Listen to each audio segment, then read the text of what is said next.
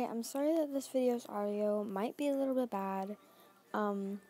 It's because I am at someone else's house and they have like music playing and stuff, so if there is some background noise, I'm really sorry, but I can't do anything about it. But today's tutorial is going to be on how to use keyframes to do edits so that you can do things like this, like shakes and stuff like this. That's an unfinished edit, so yeah. But I made some different transitions like this one. And this one.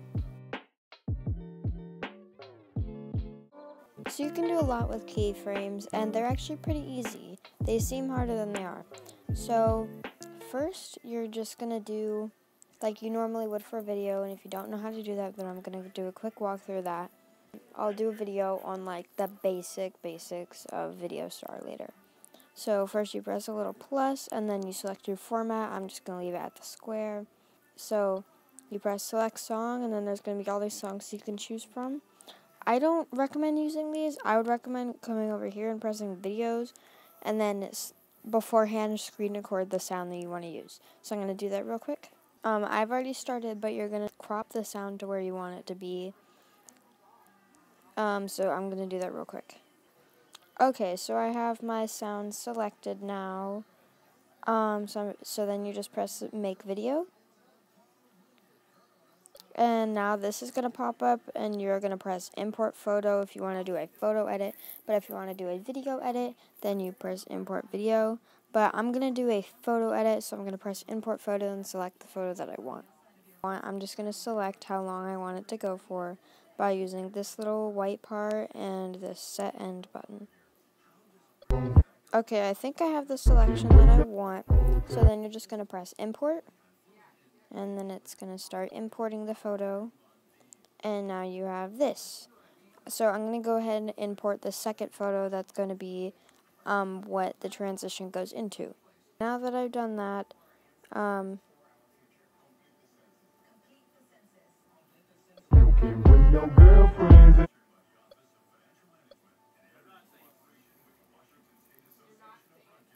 okay, now that I've done that, I have my two photos. Don't mind that this one is a little bit longer. I use one QR code, which is for my shakes, because I'm not super good at shakes. But I'm going to give a few examples of some different transitions that you can do. So the first one is just a basic zoom in transition. So first, what you're going to press is you're going to press on new and then multi-layer. Keep in mind, none of this you have to pay for at all. Then you're going to press the 1 and then your picture. Okay, and here's where you're going to press edit keyframes. And then this screen will pop up. This may look super confusing, but it's really not that confusing. So what you're just going to do is you're going to bring your little white dot to the middle, and then you're going to press this little arrow. Oops.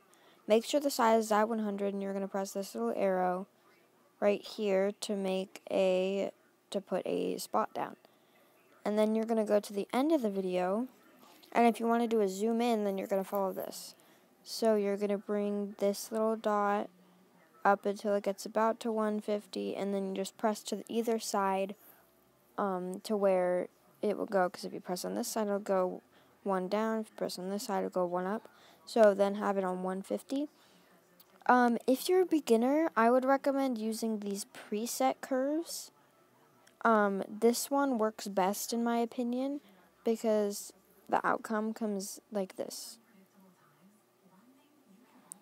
I use my own custom lines, but if you don't want to do that, then you can just use the preset ones and they work totally fine.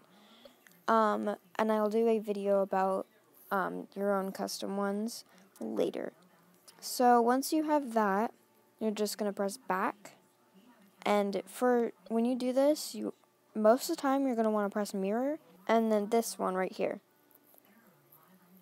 We won't really need it for this clip, but we will need it for the next one. So the result goes like this.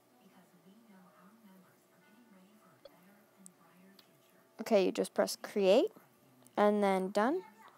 And now your clip has the zoom in. Okay, so once you want to do it for the second photo, you're going to do the same thing, new, multi-layer, and then the one and select your photo. But then you're going to press edit keyframes again. But instead of doing it at the end, you're going to go to the beginning line that's already there, and you're going to bring it out to 50. Okay, then you're going to go into you're going to bring it to the middle, and you're going to bring it up to 100. So now you have this, and then you go inside the area that's in between the two lines, press the line right here, and then you're going to do the opposite of this one, which should be on the other side. So we have this. Then, once you have this, you're going to press back, and you're going to press on the mirror, and then this one. So the end of this clip, so the beginning of this clip will look like this. And you just press create, done, and here is the finished transition of zoom in. So see how easy that was? That wasn't too hard. And the transition looks really good. But if you want to add more to it, you're going to press new, re-effect, and then you're going to press the plus, and then search up focus, like I already have. And then you're going to press on this one, make sure it doesn't have the music note, otherwise you'll have to pay for it. So press on focus, and then it will bring up this, and you're going to press this button right here. And okay, so you, up here, there's the 1 times button. I'm going to press that to make it 1/2 times. Once you want to add the effect, you're going to press re-effect, and once it starts to zoom in, you're going to bring this up. And this just blurs it out a little so that it will look smoother. So I'm going to do that real quick. It's pretty easy, and it ends up making the transition look way cleaner since you can't really see where the split is. So we're just going to do the same for the second clip, except for we're going to start it being already up. So we're going to have this up here, and then we're going to press re-effect and bring it down as the picture zooms in. Just like that. And then this is what it looks like with the blur. See? It looks just as great as before, except for it adds a little bit more to it. Okay, so I messed up the last time that I was trying to show you guys this transition, but I think that the next transition that I'm going to show you is going to be a spin transition. So you're going to go to the photo that you want the transition to be on, new, multi-layer, 1, and as you can see, I messed up pretty badly, so I'm just going to select this one and let me make sure that it's the right one. Yep, okay. Then you're going to press edit keyframes, and you're going to go to the middle, and then you're going to go on this one right here, not the size, but this thing right here, and you're going to press that. And then you're going to go over to the end, and you're going to bring this, it can go either way, but I'm just going to go this way, and then you're going to bring it to 50.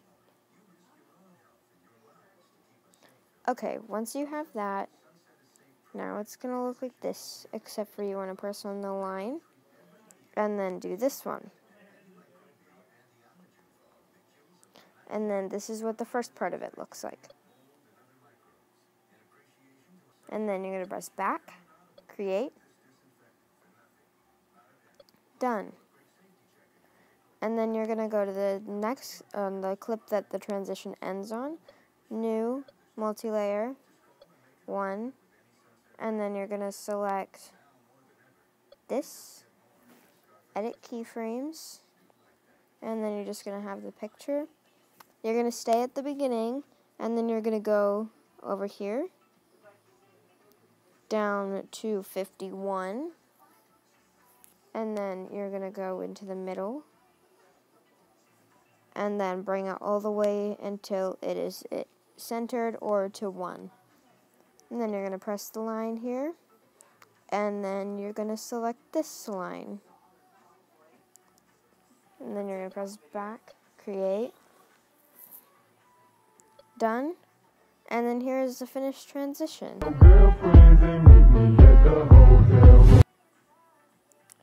I would recommend adding the mirror thing that we added earlier to the other clips, but I didn't do that for this one. So yeah, you can leave requests in the comments on my TikTok or on this video for transitions to do. I'll probably do another video on it because transitions can be hard to figure out which ones to do. But this is what we have made by just the transitions that we have made today.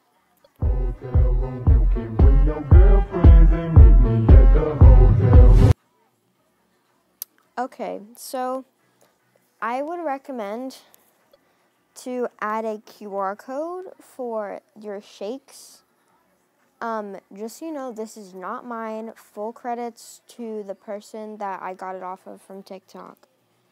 For the QR code, press New, Multi-Layer, and then the 1, your most recent, and then you're going to come up here and press the QR code, and then Import, and yes. So this is going to come up. This will change nothing. It's just warning you in case you like did this or something right here. It's going to change that. So you just want to select this, import, yes, and then your photos are going to come up, and I'm going to select the QR code, and I'm going to let you guys screenshot it. Okay, so this is the code that I am using. Feel free to screenshot it. All credits to free.codes.vs on TikTok. This is not mine, so do not give me any credits or anything. So just screenshot it here, and then once you have this QR code, press yes, and then fit. If you press any of these, it's gonna mess up. And then just press OK, and here's what the finished product looks like. So yeah, I'm gonna go ahead and add those to all the other clips, and then I'll show you the finished product with the shake. Okay, so I have just added the shake to all the clips, so I'm gonna show you what the finished video looks like.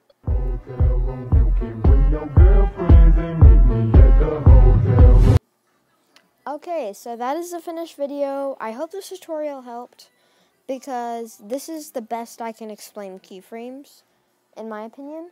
So, please give me suggestions down in the comments for, like codes or, tutorials on how to do transitions. And if I do it next time, if I do a tutorial, at the end, I might give the codes for the transitions in the video in case you, like sometimes I don't fully feel like doing all the work for these edits, so I'll use QR codes.